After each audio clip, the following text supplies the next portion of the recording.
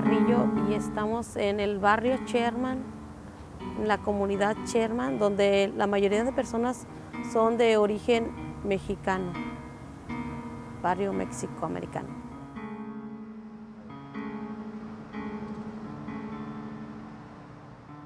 Estamos enfrente de donde yo viví durante 22 años y como en estos tiempos están desalojando a todas las personas que vivimos en esta área.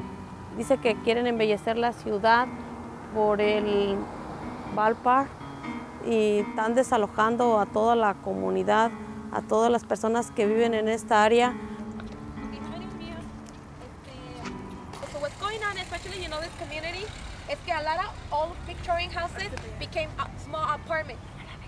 Y lo que está pasando es that since the property is going up, with the property, I think it was just heartbroken for everyone, especially for my mom, when she got evicted.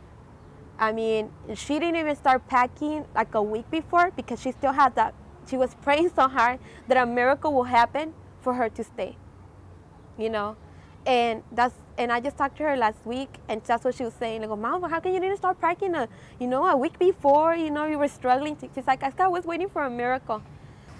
Pues feo, sentí feo, porque yo no lo esperaba, porque el dueño a mí me tenía, yo sentía que me tenía afecto y confianza, ¿verdad? Pero tú sabes, las envidias de la otra manejadora, las envidias de los inquilinos, las envidias de toda la gente, ¿verdad?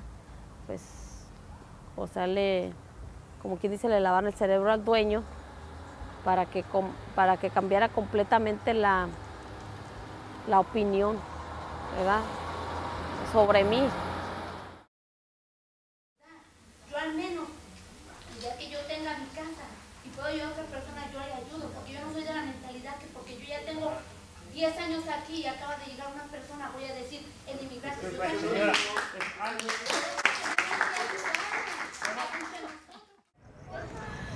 Some of the changes I've noticed is in the last 5 years is that, well, housing costs keep going up, rents keep going up, people keep, the majority of people that live here are renters and are working pretty hard, 2 jobs, and they're hardworking people, and so they're just trying to live and survive. Both my parents are workers. One works in a restaurant, the other one has been working in a laundromat. Put together income that we can no longer afford this place, when this is the place that the only affordability we had. Y la ley no pone un hasta aquí, no dice no más aumento de rentas, no, la ley los te está dejando, ellos están dando vuelo. And so in the last couple of years, because they're predominantly renters, all of the absentee landlords, they're trying to make money. That's what this is about. It's how can you make the biggest profit. So rents are going up, so families are hurting. People are becoming homeless.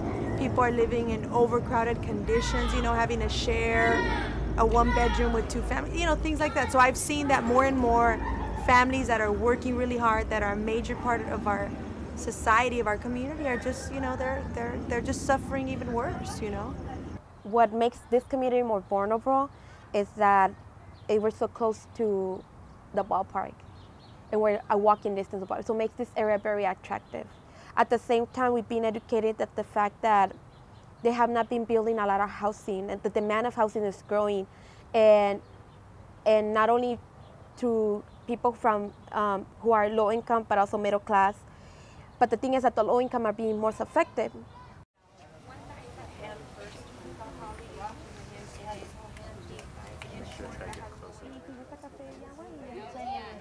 So everything is changing, and to me it's sad, it is sad. So that's why we organized Doodle, to work on these gentrification problems, to maintain our families together, to do something about it. If no one's gonna work on it, nobody's gonna listen, then we're gonna do something about it. La razón que llamamos esta junta es para lo que está pasando, no sé si están informados, que en la 22 y comercial hay un lote vacío. I've also been a volunteer and one of the founders of Duro, which is a grassroots effort to address the housing issues in the barrio.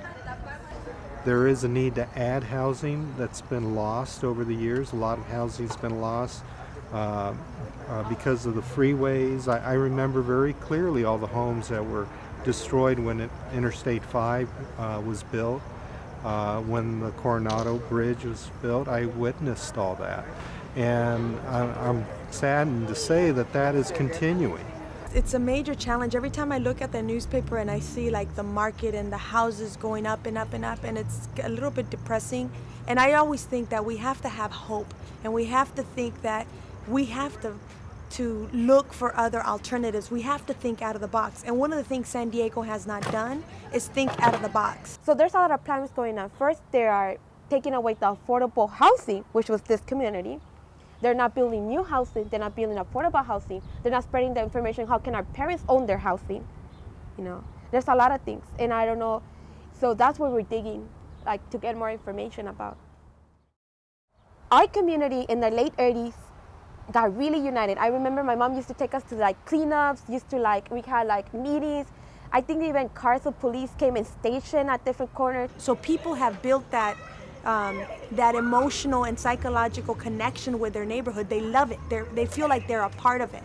And so when they're displaced and they're forced to be moved out really far, it just causes, I've seen families who, you know, get depressed, you know, and who just, it impacts just the way they feel about themselves, their attitude, their, you know, their whole way of just living. So hard that my parents work, and it's not for you. It's for other people.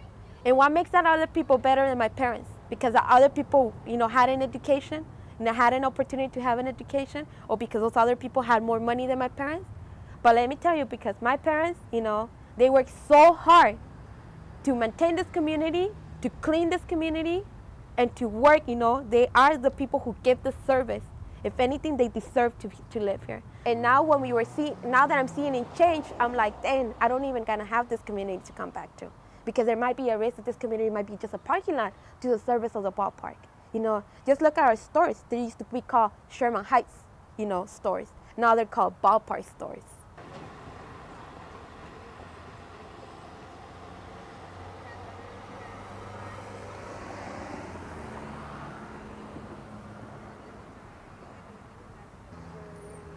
In our neighborhoods, we need to educate ourselves about those opportunities that are out there and how we can be creating different models of housing that are not just the to rent or own, but they're cooperatives, they're community land trusts, there's, you know, all sorts of different things. And I think we need to do that if we want to really have an impact on what's happening to neighborhoods, because the housing, like I said, that's the core of the community, and once that becomes, you know, broken, the entire family is shattered. And if a family's shattered, the community's shattered.